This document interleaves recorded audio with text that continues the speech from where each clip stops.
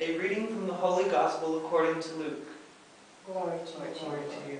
An argument broke out among the apostles about which of them who should be regarded as the greatest.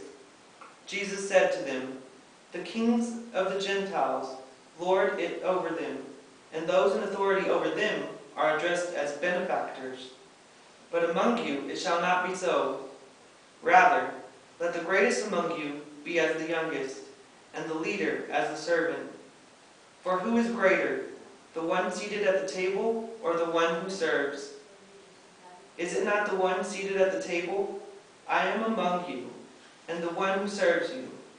It is you who have stood by me in my trials, and I confer a kingdom on you, just as my Father has conferred one on me, that you may eat and drink at my table in my kingdom, and you will sit on the thrones, judging the 12 tribes of Israel."